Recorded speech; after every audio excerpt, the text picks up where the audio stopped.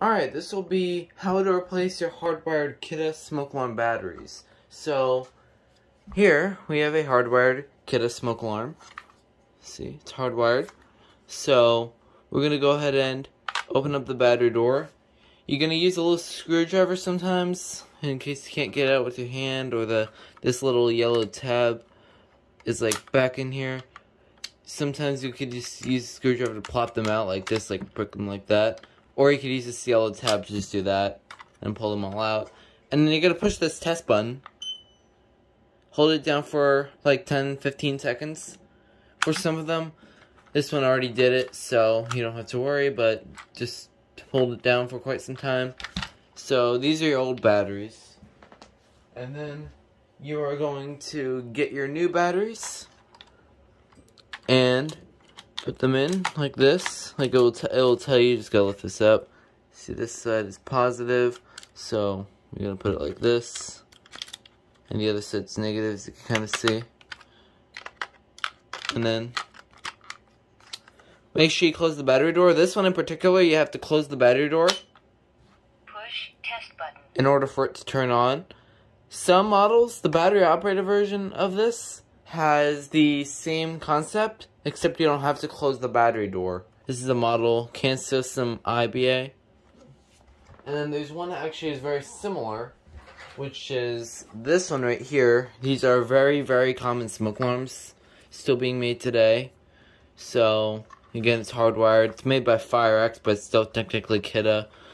Again, take out the battery, and then you gotta hold this down. Hold it down for a little bit. So, yeah, like, get your new battery, and then, see, this is positive right there. So you're gonna put it in like this, and then it will turn on for you. And in this case, actually, I am using little batteries. I just don't have any good batteries for my smoke alarms at the moment. For my collection of smoke alarms, I just have a bunch of dead batteries. Don't ask me why, but yeah. If you were replacing with brand new batteries, then it wouldn't chirp at you like that. So, this one is good to go. Now, this next one's very similar to the other one I showed you, which was the Kidde Combo Smoke and Carbon Monoxide. This one's very, very similar. It's another hardwired model. It's just Canadian. That's really the only difference. So, again, put the batteries in how it tells you. Again, positive like this, and then negative like this, and then close the battery door. Again, this model is hardwired, so that means you have to close it. push test button. Appuyez sur le bouton d'essai. That was the other one because we just took the batteries out. So now this one's on. So there you go. Alright, the next alarm is this one right here. This is the Kidde model I-12040A. These are still being made today. There are full electric models of this too. This is a P12040. Again, full electric, says full electric on the side there. And these other two right here are the same concept, just Canadian. Really the only difference. So, yeah. We're just going to focus on this one, since it's the one that actually has the battery in it. You got to flip it over. You got to take this one off its base. Open the battery door. Take the battery out. And then hold the test button to drain out any power. You'll hear like a dying sound. So, you got to hold that down for a moment. Then you're going to take your new battery. And you are going to, like, again, you get to look at this. See, it says positive, negative. This says the positive, so it goes in, oops. This way. Make sure this yellow tab is in there.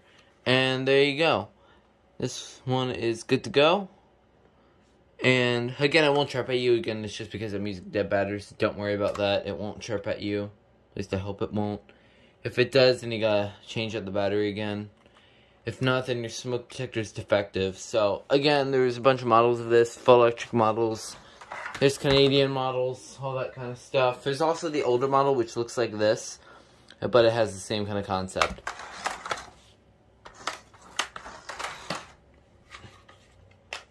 And this next one is pretty much the same concept.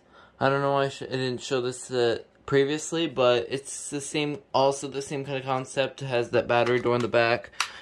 So take out the battery, again, drain any power. So it's the same deal. Place the battery in, close it, and you're good to go. This is a heat alarm model, but it's really no different by changing the battery. If you have one of these, I've seen these on the field before, so yeah, there you go. Next one we got, also very similar. It also has the same kind of deal. This one just has a light on it.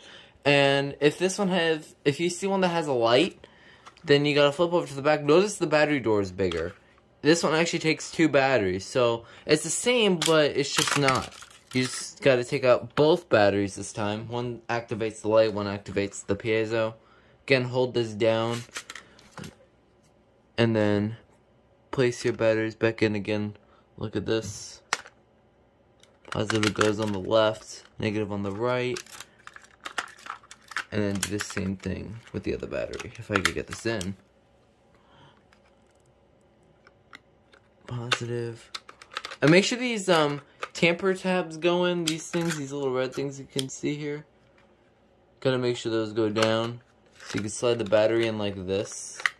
So that way you'll be guaranteed to go down. Again, I'm using dead batteries so you can hear it chirping. Close it up, twist it back on the ceiling, and you're good to go.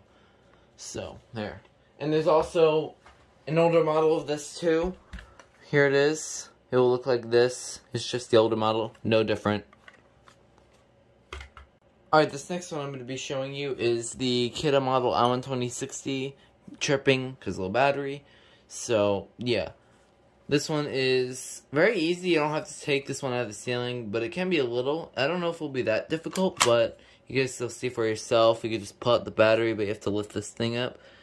Yeah, you have to open this up, and then you gotta take out the battery like that. Then you take your battery, your new battery, and then slide it in a direction. See, negative is on this side, so it's gonna go on the back. Put that in there, close it up, and you can actually use a tamper resistant switch so that way the battery door won't open. So you could like use a little screwdriver, flip this over, and now as you can see, it is now locked up. And the only way you can open it up is by flipping this back. And there you go. And the other one is actually a very similar one. It's just combo, smoke and CO. Just same kind of concept. Take out the battery like this. Get your new one. Again, drain any power.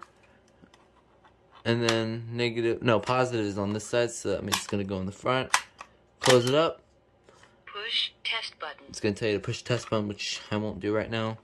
And again, you can lock it up. It's got the same kind of switch feature. So again, it won't open. So yeah. Alright, so this next one I'm going to be showing you are these two. And actually this one too, but I'll get to that one in a moment. I'm actually going to show this one since this is the one that's on. I just powered this on for just a demonstration. So, yeah, again, it's, so this one's a carbon monoxide only. But these three actually have the battery door on the back. So again, you have to twist this off the base. Take the battery door out. Take out the battery. Open the battery door, take out the battery. Make sure it's off, and it's already off. You can tell because the LCD screen is off. And then again, get your new battery, and then slide it in. And again, make sure the tamper switch goes down, this red thing. Make sure it goes down, slide it in, close the battery door, and you are good to go. You gotta wait a second in order for it to say 0, and then you can test this up. And then this one right here is the same kind of concept, just again, battery door on the back. The battery operated models of this and this, again, this one is the same deal, battery door on the back. The battery operated models actually take 3 AA's, which I'll be showing in a separate video. That will be changing your batteries on battery operated Kidde smoke alarms. So that way you know what you're changing the batteries on. Because they all have like the same kind of concept. So, yeah. So that was how to change your battery in your Kidde hardwired smoke, CO, heats, anything. etc. alarms. Hope y'all enjoyed this video. If you did, give a like, subscribe, and I'll see you guys in the next one.